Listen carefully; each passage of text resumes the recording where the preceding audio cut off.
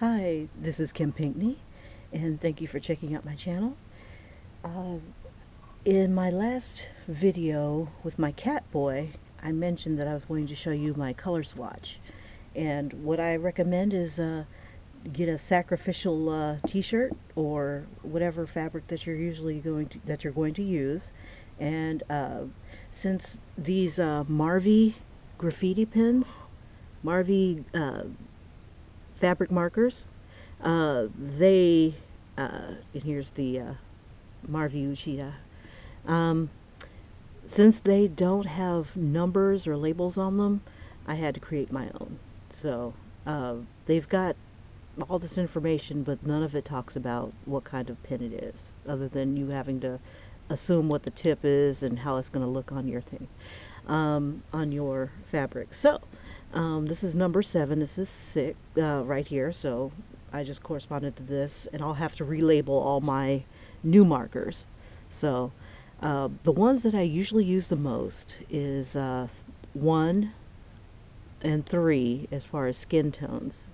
And this is going to be pretty much about skin tones. When I first got this, I wasn't happy with the way that these came out on the fabric.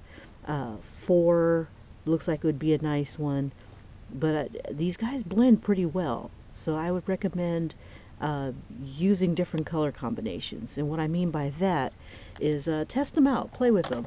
I've created different circles. Once I got my numbers down, I created different circles in the ways that I would probably put them on a face or on in an image. And what I did is I labeled from beginning to end how I would layer them. Like right here for number 7, I use this one a lot for darker skin tones, and they come out really well. Here's this one right here. So what I would do is I'd start out with the number 7 and then go over it with the number 1 until I get to my lightest, and this is how it dries. And again, you're searching for the best color combination. 10 and 7 for really dark skinned folks or folks in shadow, but mostly for that sort of combination. I would start out with the 10, that's the black, and then I'd go over it with the number 7. All right. And then if you wanted lighter colors, you'd end up with these.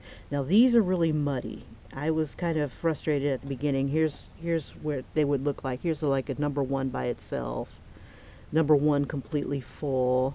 And I was rushing when I was doing this. I wasn't really taking my time on it. Let's see.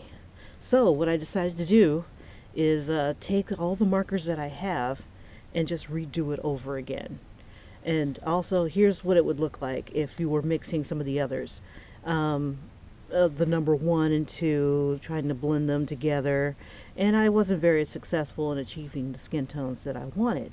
So, what I ended up doing is just like I did, like I'm telling you, try different color combinations. The ones that I found worked the best was doing a yellow, like the number 2, combined with the number 3 or number 1, and that brought it out more. And that's what you see in most of my drawings are a combination of me going over it with yellow and then going back over it with like the number 1. So this morning I'm going to show you how I would try to work out some color combinations with the markers that I have. One of the markers that I have is Color Time.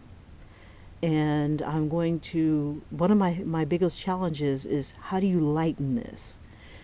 And the other markers that I have are the fabric color, Zig fabric color.